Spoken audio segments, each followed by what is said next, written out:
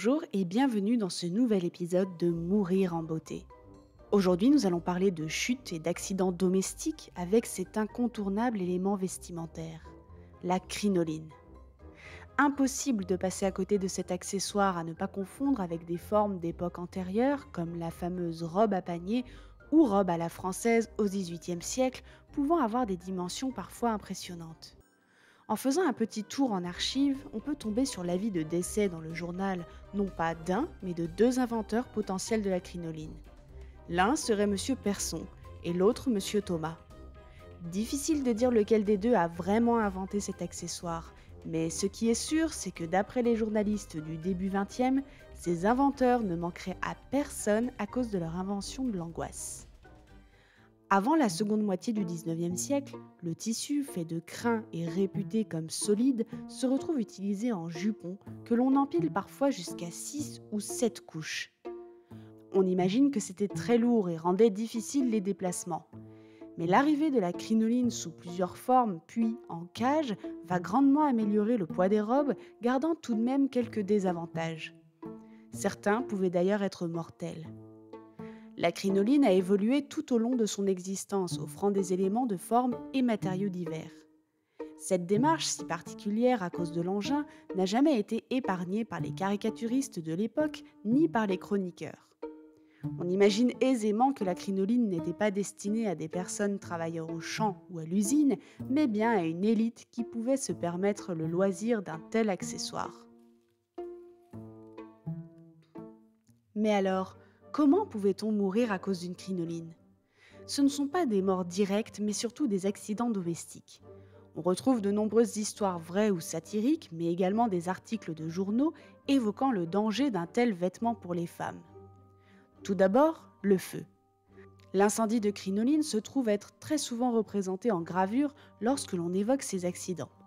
Robe au contact du foyer d'une cheminée, chute de bougies ou bien feu démultiplié lors de l'arrivée de tissus industriels teintés aux produits chimiques, les raisons sont diverses. Les hommes et les femmes n'étaient pas du tout égaux en termes de praticité vestimentaire. En France, plus tardivement, en 1897, alors que les robes n'étaient plus forcément concernées par la crinoline, mais qu'elles étaient toujours bouffantes, on peut les citer dans le cadre de l'incendie du Bazar de la Charité comme une des causes ayant empêché la bonne mouvance des femmes, victimes majoritaires de ce drame. 118 femmes victimes pour 7 hommes. Des femmes en feu tentant tant bien que mal de sortir ou de se mouvoir pendant qu'elles étaient piétinées. En 1897, le journal La Libre Parole publie cet extrait. C'est maintenant un fait malheureusement avéré que dans la catastrophe du Bazar de la Charité, les hommes ont eu la plus déplorable attitude. Il n'est pas douteux que quelques-uns se sont, à coups de poing et à coups de canne, frayé un chemin à travers les groupes de femmes affolées. Notons toutefois, en dehors de cette histoire dramatique, qu'en France, on retrouve des mentions en 1832 déjà parlant de systèmes pour empêcher la combustion des crinolines.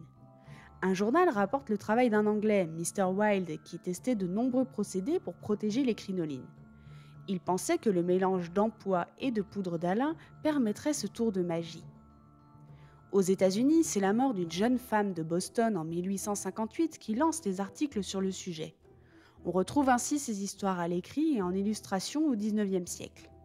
Des incendies de vêtements qui ne se limitent pas à la vie du quotidien, puisqu'on en a aussi en 1862 lors d'un drame, celui du tutu enflammé de Emma Livry sur scène, entraînant une mort terrible et dont les petits morceaux de costume sont conservés à l'heure actuelle dans un petit sarcophage en bois à la bibliothèque musée de l'Opéra à Paris.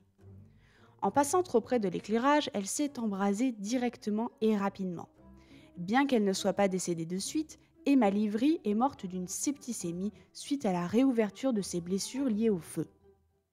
D'après Alison Matthews-David, autrice de Fashion Victim, un ouvrage de référence sur la mode dangereuse au XIXe siècle, les statistiques ne sont pas exactes quant au nombre de mortes, mais dans les archives, on parle de 3000 personnes par an, et cela a été répertorié dans un livre en 1939 appelé Death by Fire.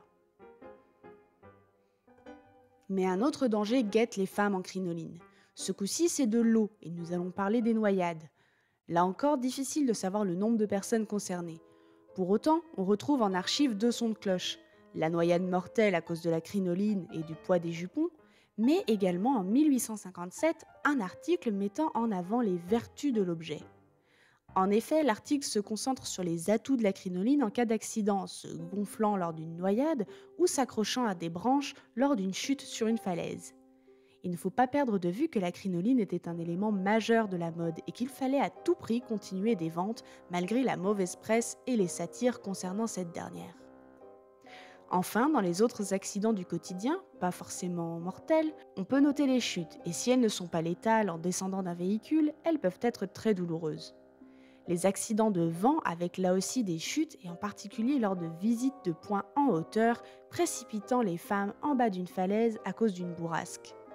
Mais on a également un accident bête, la crinoline coincée dans les roues d'un véhicule hippomobile pouvant mener la pauvre malheureuse dans une glissade mémorable. Les moqueries autour de la crinoline ne manquent pas, de la représentation des accidents supposés ou avérés, mais également toutes les histoires en lien avec les difficultés de déplacement. En mai 2020 fleurissaient sans source solide des éléments parlant de l'efficacité supposée de la crinoline pour conserver une distance entre personnes en temps d'épidémie.